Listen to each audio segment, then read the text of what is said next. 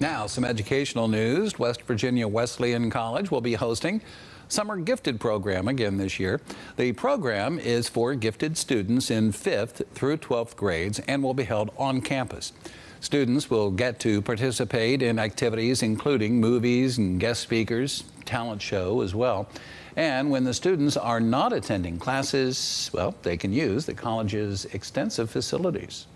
So we've doubled our enrollment from last year, and so it's really nice to have a really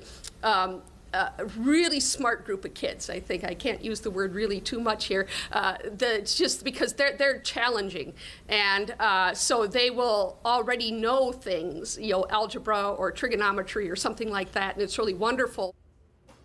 And for more information about the Summer Gifted program, just head over to WBOY.com.